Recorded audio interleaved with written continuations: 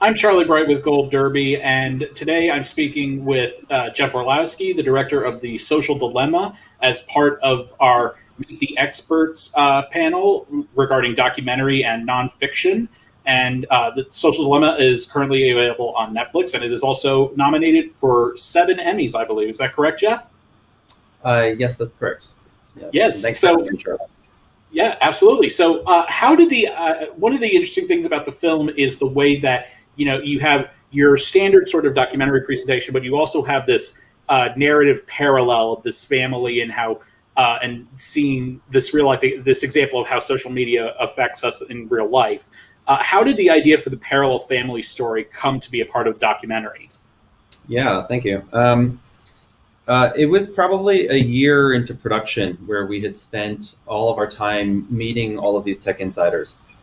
Engineers, former executives, employees at different levels within the companies. And the whole time we were really trying to understand how this technology actually works. Like, what is machine algorithms? What are they doing to society, to us as individuals? And honestly, it came from countless conversations from the engineers just trying to better understand. So wait, what is it doing? Like, how is the algorithm thinking? Like, what is it actually trying to accomplish?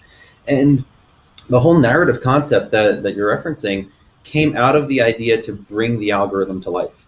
How can we show people what's actually happening on the other side of your phone?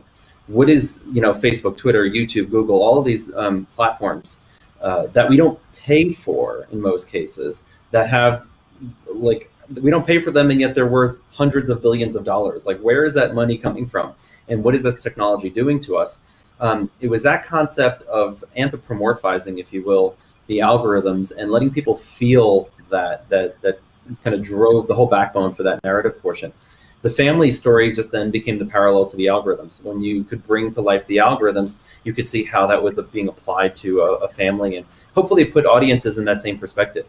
I think audiences really felt, as opposed to just hearing the tech insiders and the engineers explain what was going on, to hopefully have a visceral feeling and response to how the technology is working.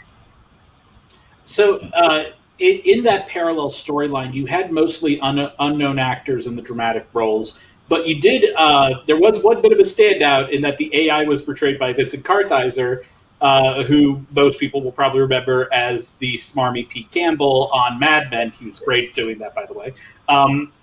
What made you want to go with a more recognizable face for that role? Yeah, when we first spoke with him about the opportunity, it was just interesting because Vincent didn't really use social media at all. He was like very against social media. And so when we started aligning, he really spoke to the material just in terms of how it would be portrayed. We also had this desire we were bringing to life 3 different types of algorithms based on like the broad strokes of what the companies optimize for. So very often they optimize for engagement, they optimize for growth, and they optimize for ad revenue. So we wanted one person who could pull off all 3 of those roles and kind of bring a different personality to it. So every time we spoke with Vinny about it, it just like really resonated and felt strong about his role and his fit for the film. So you have all of these tech insiders that you were talking about, these former executives at very big tech companies, but there's also they're all sort of saying their own thing about it, but I have to wonder how much collaboration is actually going on with those subjects you interviewed to really try to tackle the way that we consume information and how all of this is regulated. Yeah, some of them, there's one organization that we work pretty closely with, Tristan Harris and his organization, the Center for Humane Technology. And many of the people that we met were advisors to that organization. That was kind of an early entrance point. So some of them had been spending time, years in fact, trying to think through how do they articulate this problem, and how do they work on being activists within the space to try to elevate these issues. So that was one of our early entrances and early partnerships to a handful of people that were working to some degree together. And it was through that process of then constantly trying to meet more and more insiders who were willing to speak on the record. That took a long time. It was very hard to get people to speak. In some cases, there were NDAs that they were risking breaking. In some cases, there were people who spoke but never referenced the company that they worked for, and were very careful about the language that they used. In some cases, we spoke with people anonymously off the record as background research to better understand the issue, to better understand the way the technology worked. I think one of the big things is that we've been seeing now, just in the last year or two, just how many organizations are really starting to work on this and focus on this. Like, this is, I'm obviously biased, but in my mind, this is one of the biggest issues facing humanity, that we have technology that is completely unregulated, that is affecting the way billions of people think and act. We can talk about January 6th, we could talk about COVID misinformation and COVID vaccine rates. There are countless arenas which the information ecosystem in which we all inhabit is being broken down, and the ability to get quality, meaningful information is deteriorating in our society. And how do we operate a functioning democracy? Like, literally, democracy is at risk and is at stake based on the technology and the way we've designed it.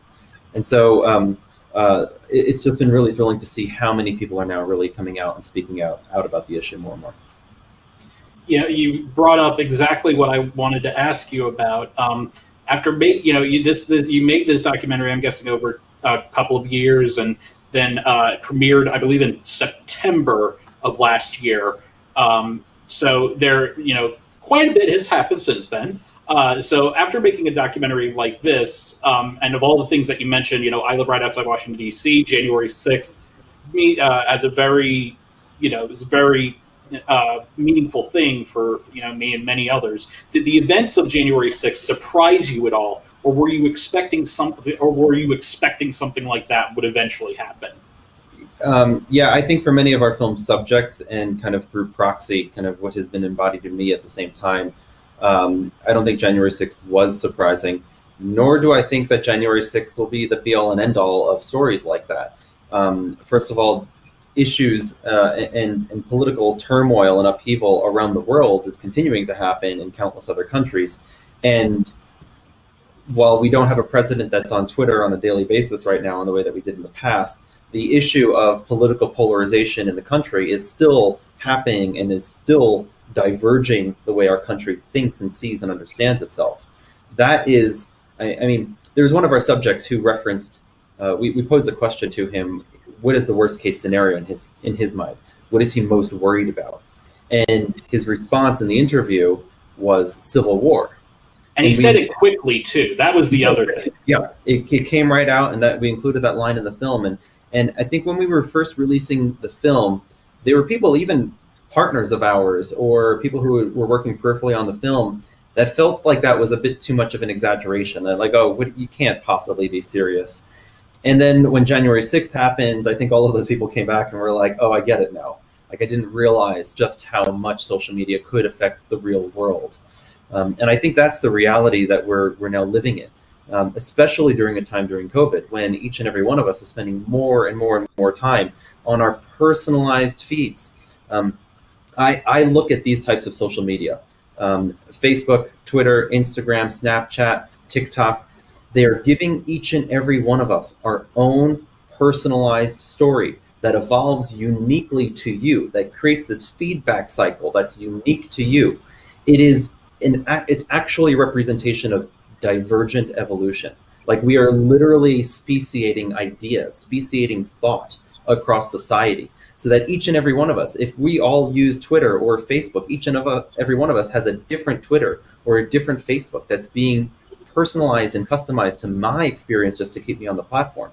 I fundamentally, this might seem extreme to say, but I fundamentally do believe that this technology is incompatible with a healthy and functioning democracy.